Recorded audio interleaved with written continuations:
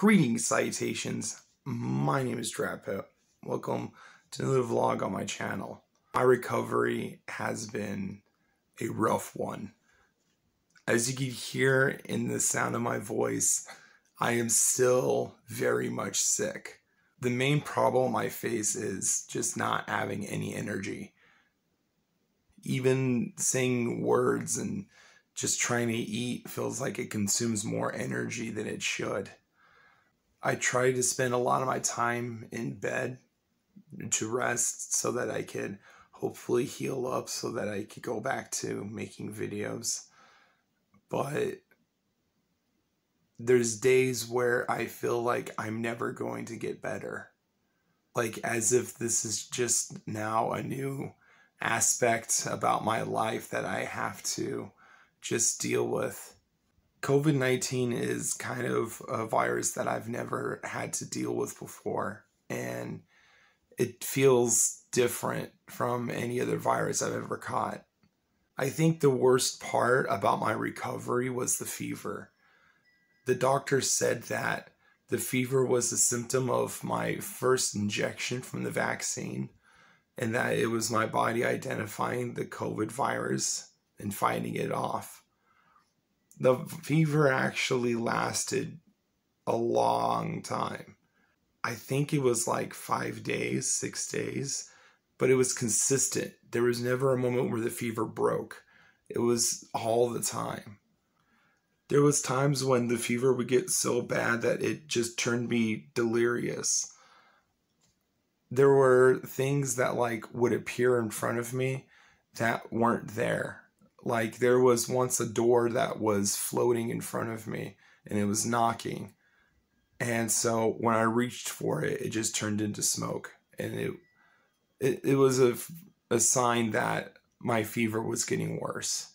There was even one time where I woke up from a sleep and I was just sweating. I was sweating from my fever.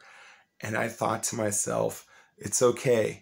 Spider-Man, Doctor Strange are going to work on this and they're going to make a cure and I'm going to feel better. I actually thought Doctor Strange existed. There was a lot of times I thought I was going to die. I remember accepting this at one point, my death. I didn't know what to expect. But the mere fact that I was convinced that I was going to die, this has definitely been a life-changing event for me in my life. And I just want it to be done. Whenever people ask if I'm doing any better, it's kind of hard to say. It's like being buried in snow and you're trying to dig yourself out, but you're not sure if you're digging deeper into the snow or you're successfully digging yourself out. I, for one, feel that I'm just stagnant. The fever did break eventually, and I do feel better, but I do still feel very drained all the time, and I still have a very bad cough, and my voice did come back finally. There was a moment where I couldn't speak, but now I can. I wanted to make this video for so long, but I just never really could strum up the energy to do it, and I was never well enough to do it. But lately I feel that I was getting well enough to make this video, even though I'm pretty sure my voice is very hard to hear. It's very groggly. That's what I like to call it. I knew I needed to make this video for everyone that needs to know that I'm okay. I am okay. I'm still here. I haven't died. It's funny.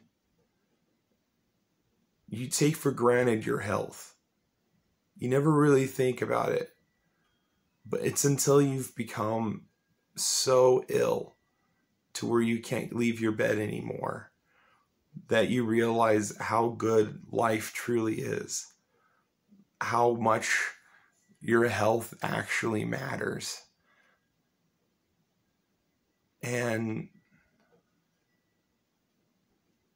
when you make that realization is when you miss life the most.